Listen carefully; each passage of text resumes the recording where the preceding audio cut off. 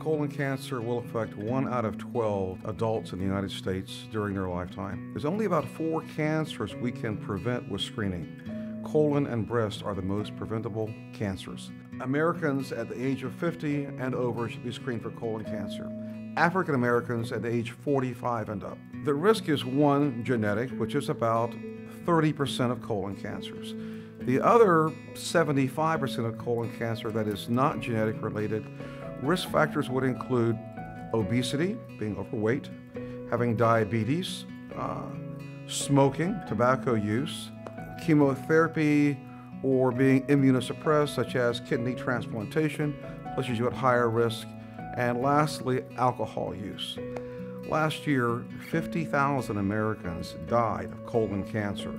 So 50,000 deaths, those deaths could have been prevented with better screening. Currently, only 2/3 of Americans have colon cancer screening. So if you want to prevent a deadly disease that will take your life, colon cancer screening prevention is available to you if you want it.